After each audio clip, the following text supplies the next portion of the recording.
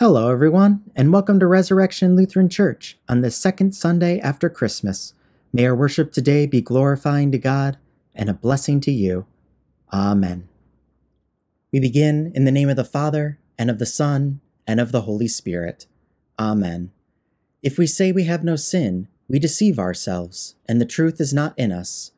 But if we confess our sins, God, who is faithful and just, will forgive our sins and cleanse us from all unrighteousness. We now pause for a moment to reflect on our sins and the forgiveness we're promised in Jesus.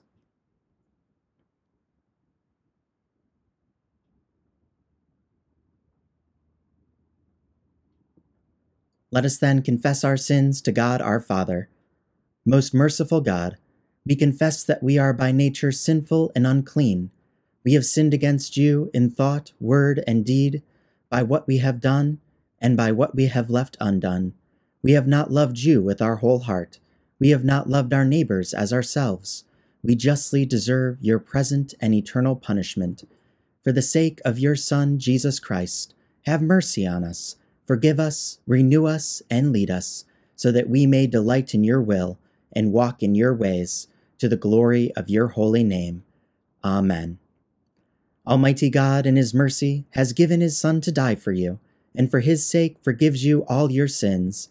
As a called and ordained servant of Christ, and by his authority, I therefore forgive you all of your sins, in the name of the Father, and of the Son, and of the Holy Spirit. Amen. The peace of the Lord be with you, and also with you.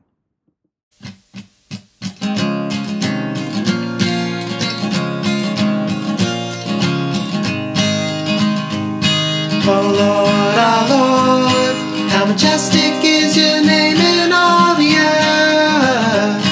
Who are we to be crowned worthy of your word? Lord, bless your name, bless your holy name. O Lord, our Lord, how majestic is your name in all the earth. You have set your glory above the heavens.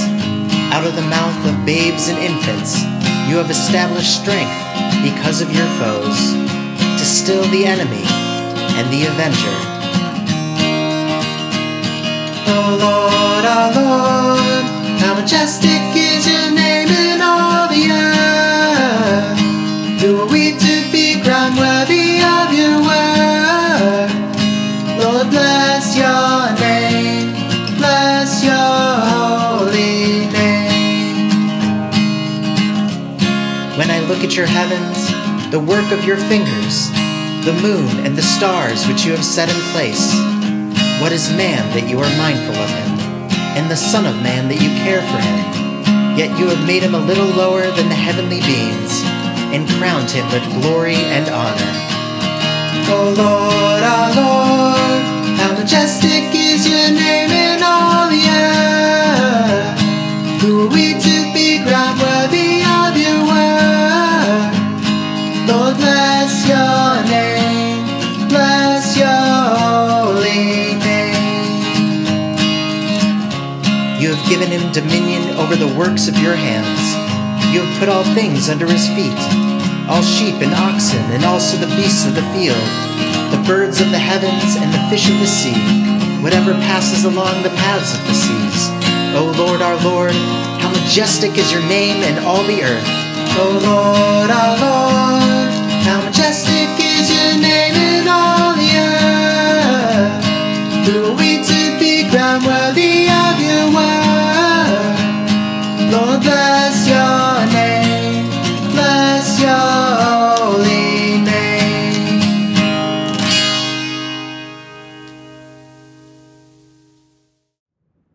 The Holy Gospel according to St. Luke, the 2nd chapter. His parents went to Jerusalem every year at the feast of the Passover, and when he was 12 years old, they went up to Jerusalem according to the custom of the feast. When they had finished the days, as they returned, the boy Jesus lingered behind in Jerusalem, and Joseph and his mother did not know it, but supposing him to have been in the company, they went a day's journey, and sought him among their relatives and acquaintances. So when they did not find him, they returned to Jerusalem, seeking him. Now so it was that after 3 days they found him in the temple, sitting in the midst of the teachers, both listening to them and asking them questions. And all who heard him were astonished at his understanding and answers. So when they saw him, they were amazed, and his mother said to him, "Son, why have you done this to us? Look, your father and I have sought you anxiously." And he said to them, "Why did you seek me? Did you not know that I must be about my father's business?" But they did not understand the statement which he spoke to them. Then he went down with them and came to Nazareth, and was subject to them. But his mother kept all these things in her heart. And Jesus increased in wisdom and stature, and in favor with God and men. This is the gospel of our Lord. Praise to you, O Christ. Grace, mercy, and peace be to you from God the Father, and from our Lord and Savior Jesus Christ. Our text for today's message comes from Luke chapter 2, as just read. Happy New Year, everyone! This morning, we will be concluding the Christmas season by examining the work our Savior was born to accomplish. In his own words from our lesson, his Father's business. Primarily the tasks of guidance, obedience, and deliverance. So without further delay, let's get down to business. To many in our world today, the historical person Jesus is most typically and sometimes only thought of as a spiritual guide or teacher. And though helpful life advice and wise spiritual guidance are certainly not all that our Lord Jesus offers, as we'll see later, the Son of God was indeed the world's best guide, teacher, and leader. And even to this day, he is still about his Father's business, through the guidance of his Word and Spirit, working the knowledge of faith in our lives. And in our lesson, we get to witness a very early example of this happening as we find the 12-year-old Jesus in the temple at Jerusalem, displaying his wisdom as his heavenly Father's child.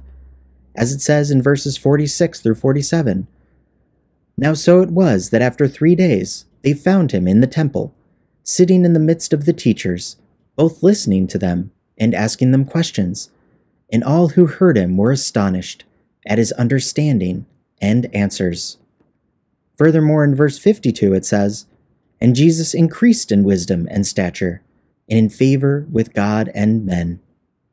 Well, it's no wonder they were astonished at his understanding and answers, for who better to offer wisdom on the Father's commandments and guidance regarding the Torah, the written word of God, than Jesus, the Son, wisdom in person, the living word of God. Even here, as an adolescent, though still growing in human knowledge and stature, for in humbling himself and entering flesh, even the Word had to learn how to read as fully man. Jesus understood the higher things of heaven, shared his wisdom, and boldly spoke publicly as a divine guide in the temple. And teaching the will of God the Father for all of his people was certainly an important part of his ministry here on earth. As Jesus got older, he would continue to faithfully preach and teach the Word of God to all who were willing to listen, that all who hear and believe it may repent of their sin, return to the Lord, abide in his Word, and be set free from captivity to death. Of course, as we read in our text, even his earthly parents, Mary and Joseph, who knew that Jesus was sent from God in heaven, as it was revealed to them on multiple occasions by divine intervention, were a little confused about Jesus' words and actions in the Temple of Jerusalem. As it says in verses 48 through 50, So when they saw him, they were amazed, and his mother said to him, Son, why have you done this to us? Look, your father and I have sought you anxiously. And he said to them, Why did you seek me? Did you not know that I must be about my Father's business? But they did not understand the statement which he spoke to them. This would be a reoccurring theme throughout Jesus' ministry, as many would deny his divine genesis, question the authority of his guidance, and deny that he was the Messiah, the Son of God, sent to redeem God's children. And the same is still true of many people today. But we can have certainty that Jesus is the Son of God, and that his guidance does in fact lead to salvation, because the Father himself testifies to his commission. As God the Father said of Jesus in Matthew 3:17, when he was baptized in the Jordan, "This is my beloved Son, with whom I am well pleased." And again at his transfiguration in Luke 9:35, "This is my Son, my chosen one. Listen to him." Jesus was all about his Father's business, and in doing so, he has offered us the greatest guidance. Follow him. Listen to him. As Christ himself says in the Gospel of John, chapter 14, verse 6, "I am the way, and the truth, and the life. No one comes to the Father except through me." So as long as we listen to Jesus, he shall guide us to eternal life. However, Jesus came to earth not only to speak of God's law and love, but to faithfully live it and fulfill the demands that condemn all sinful men unable to keep them, in order that all may be redeemed who believe in the gospel work of Jesus' obedience. As the Son says in Matthew 5:17, "Do not think that I have come to abolish the law or the prophets. I have not come to abolish them, but to fulfill them." And he did, even from the time of infancy, every last one. As it says in Luke chapter 2, verse 21, "And at the end of 8 days, when he was circumcised, he was called Jesus, the name given by the angel before he was conceived in the womb." So Jesus' parents were obedient to God's covenant with Abraham from Genesis 17, as well as the law of Moses, as it says in these next verses from Luke 2:22 through 24. "And when the time came for their purification according to the law of Moses, they brought him up to Jerusalem to present him to the Lord, and to offer a sacrifice according to what is said in the law of the Lord."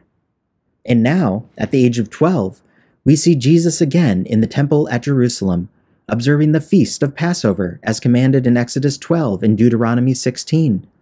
And in the words from our reading from verse 51, "Then he went down with them, and came to Nazareth, and was subject to them."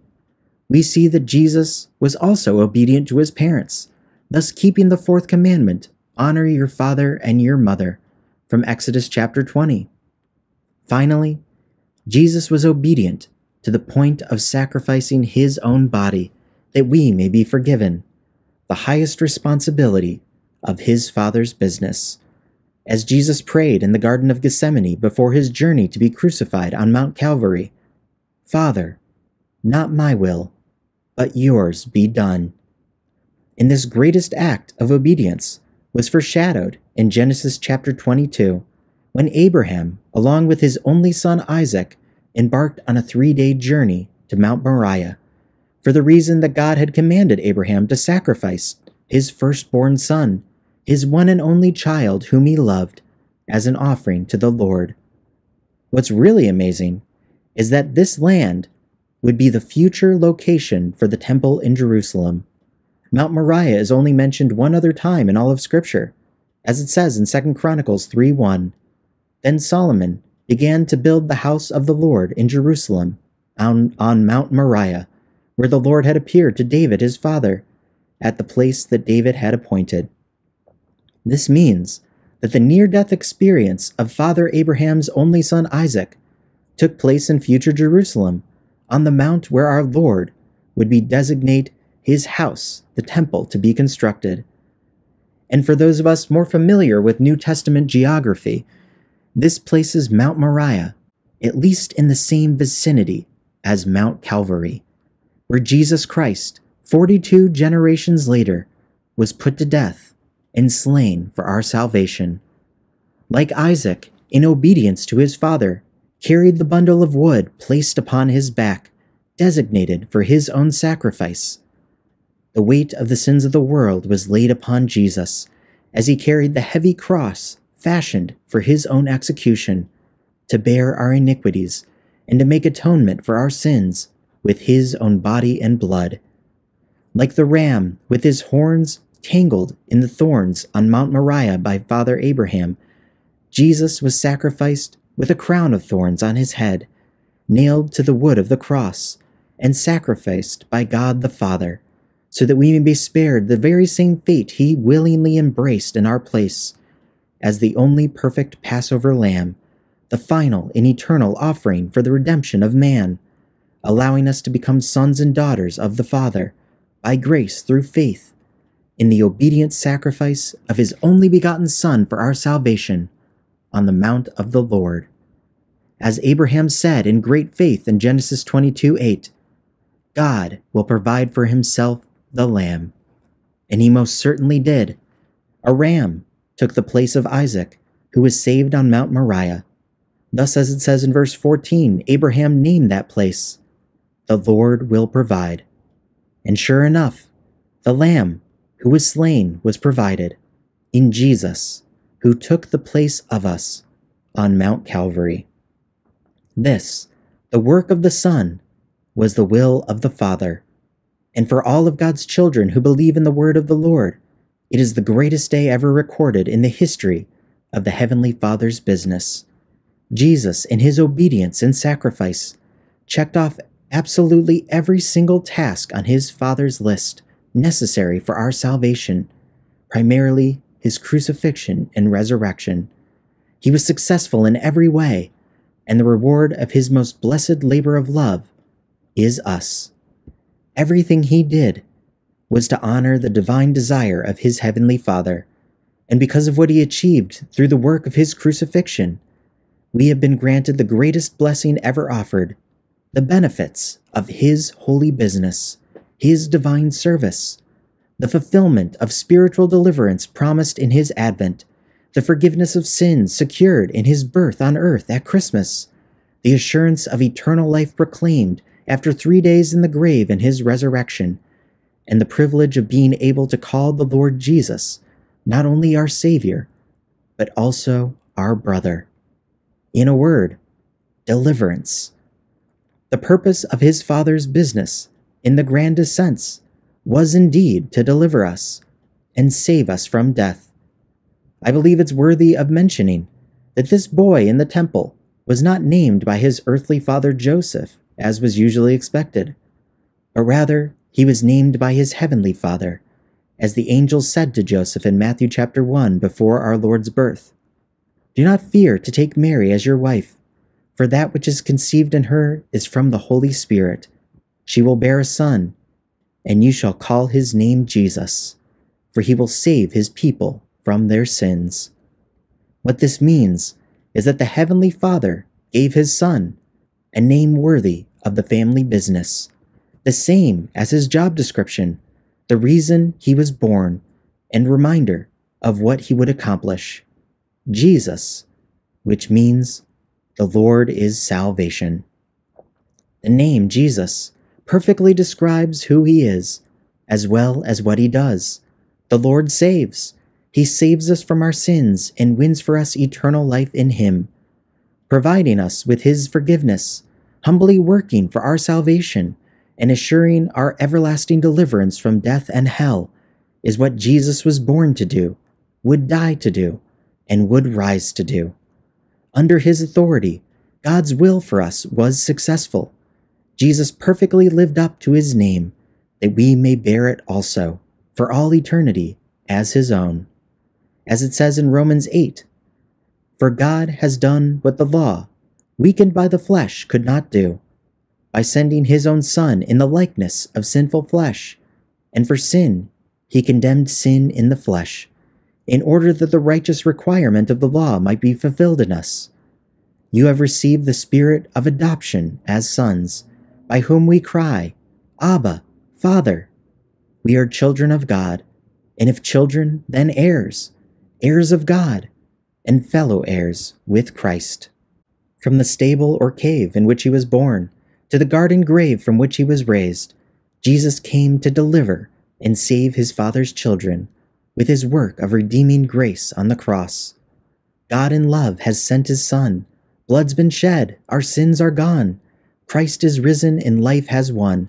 Thus we, through faith, shall too live on, for we have been delivered. And so with Christ as our guide and example, we too seek to be gracious and lay down our lives for others, not because our works can save us, but because his saving work on the cross moves us to care and compassion, and believing in Him inspires us to humble service.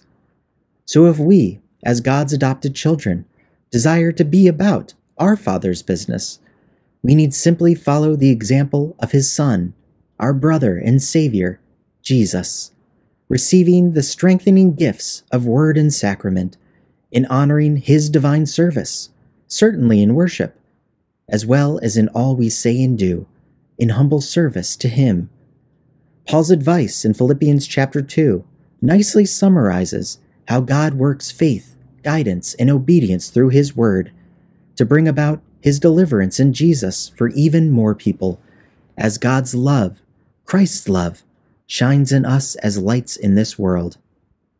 Have this mind among yourselves, which is yours in Christ Jesus, who though He was in the form of God, did not count equality with God a thing to be grasped, but emptied Himself by taking the form of a servant, being born in the likeness of men, and being found in human form, He humbled Himself by becoming obedient to the point of death, even death on a cross.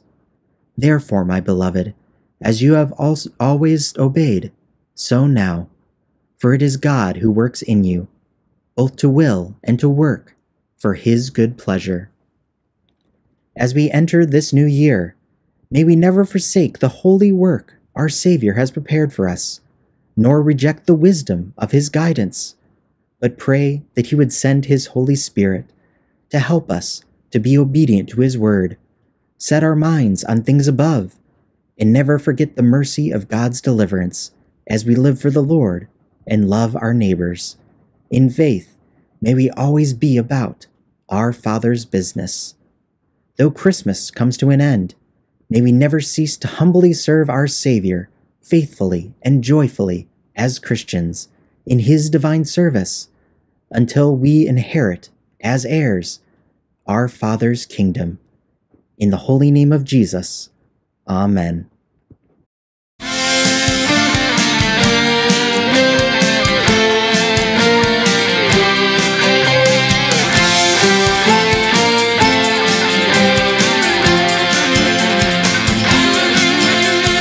Angels we have heard on high, sweetly singing o'er the plain, and the mountains in reply, echoing their joyous strain. Gloria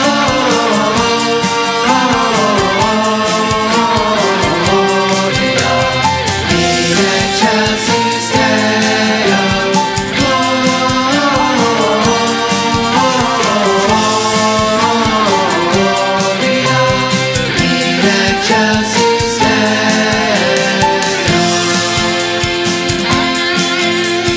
Shepherds, why this jubilee? Why your joyous strains prolong? What the gladsome tidings be, which inspire your every song?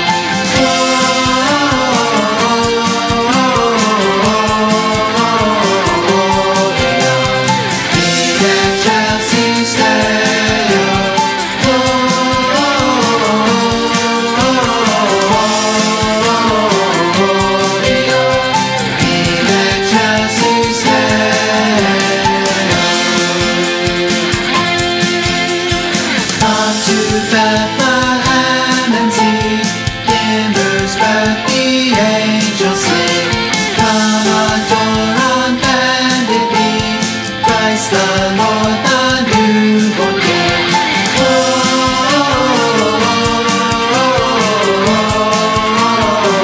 Gloria in excelsis Deo.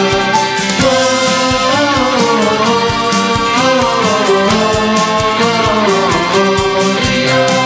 in excelsis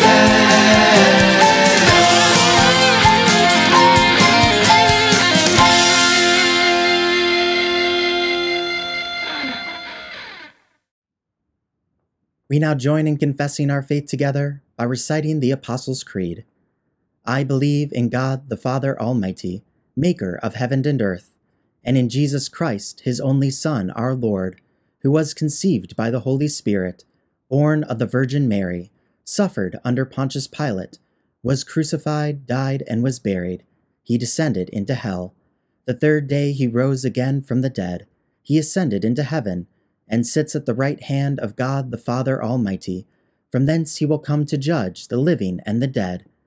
I believe in the Holy Spirit, the holy Christian Church, the communion of saints, the forgiveness of sins, the resurrection of the body, and the life everlasting.